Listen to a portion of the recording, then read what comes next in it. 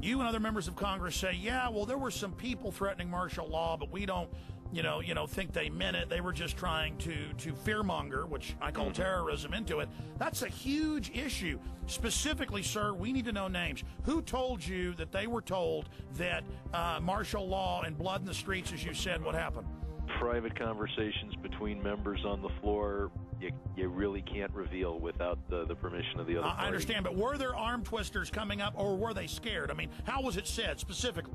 What we have to do is expose those circumstances where we're bailing out a particular firm, and how many of the executives at that firm are continuing to make $1 million a year, $5 million a year, $20 million a year. There's going to be a lot of information that is not public, and it's going to take investigative reporters to find out things that congressmen can't find out and that the public is not going to be aware of.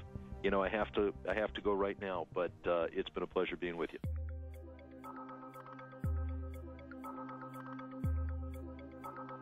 Somebody in D.C. was feeding you guys quite a story prior to the bailout, a story that if we didn't do this, we were going to see something on the scale of the Depression.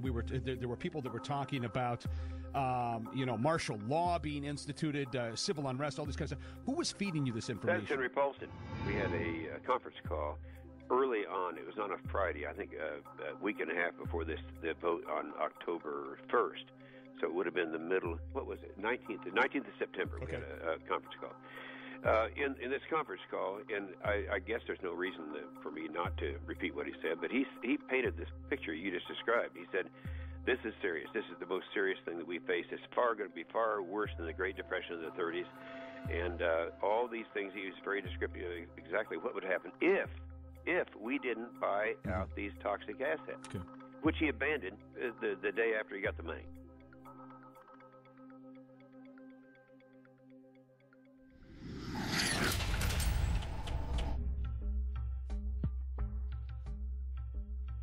Okay, here's our top story. Obama signed this 7 days ago on January 11th, 2010.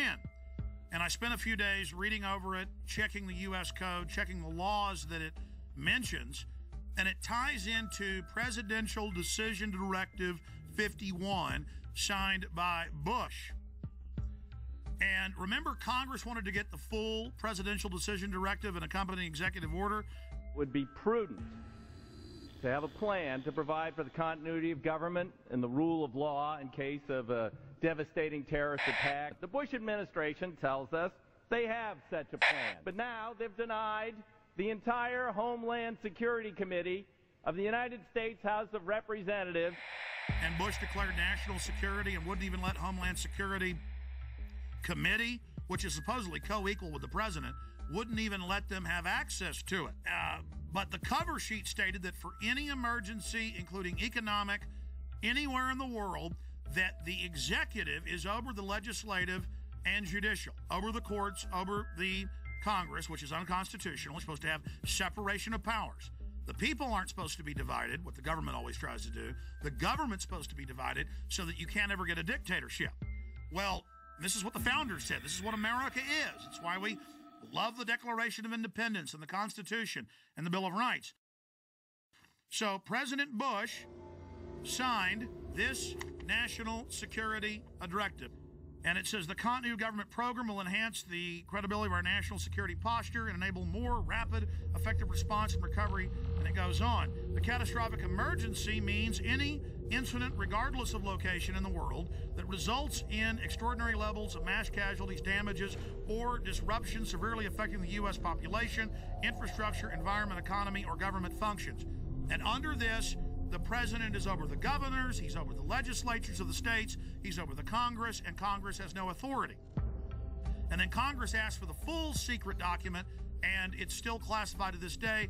Obama has continued breaking his promise of transparency and has not released the full text of this and other memorandum. Connected into this is his new announcement.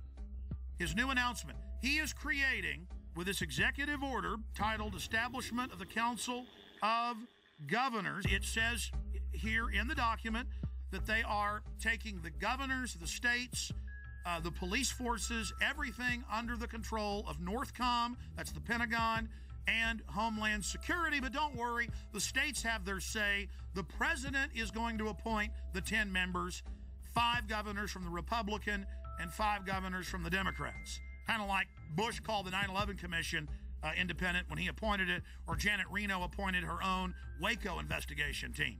This would be like Hitler appointing his own Nuremberg judges. I mean, or Al Capone at his own court case.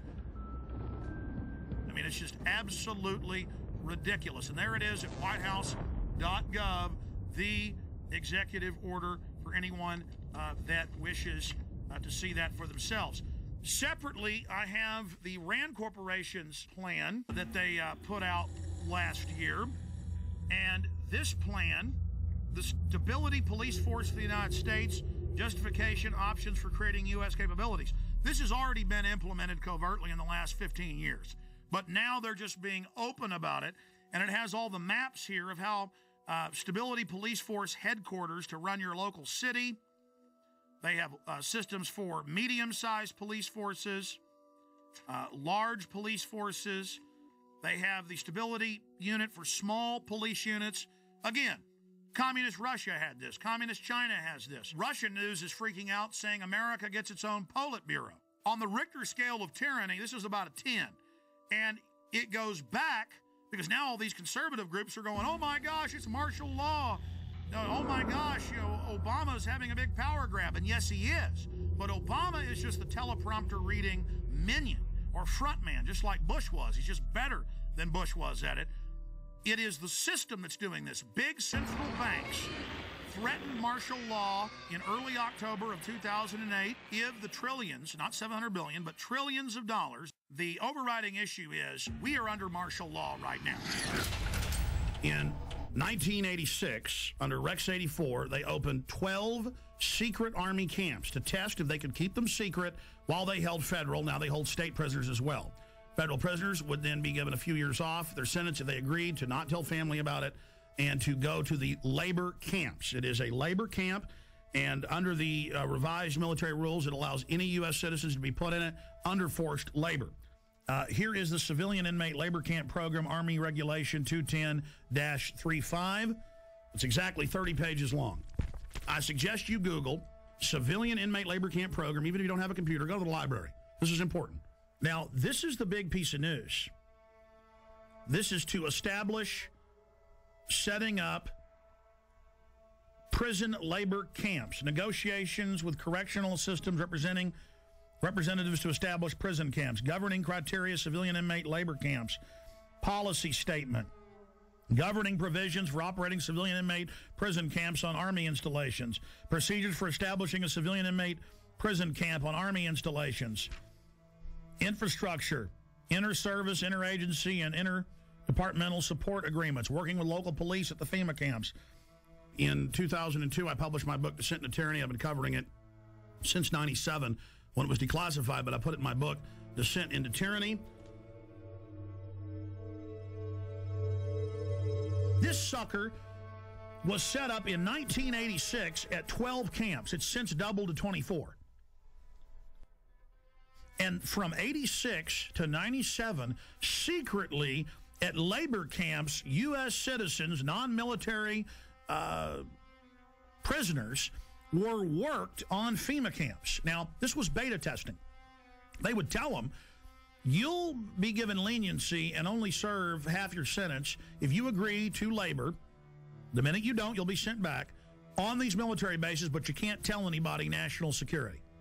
See, they were testing, can we keep camps secret from local police or get them to work with us? Can we keep camps secret from the media? So for 11 years, they kept this sucker secret. Reagan, Bush, Clinton. And then Clinton declassifies it and says it's a good thing in 97, and they double the number.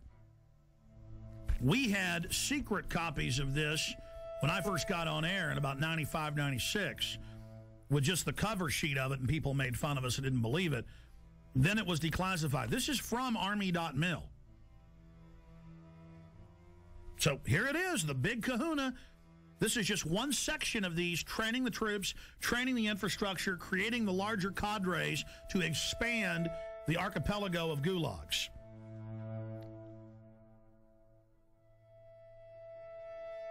New legislation authorizes FEMA camps in the United States. And it says 6 major camps across the country with hundreds of sub-region camps. Now, if you watch my films and read the documents we put out, that's exactly what we said the camps are and how they operate, because we reverse engineered all this. The camps are already built. It's when they want to openly announce they're doing it that they then pass a law.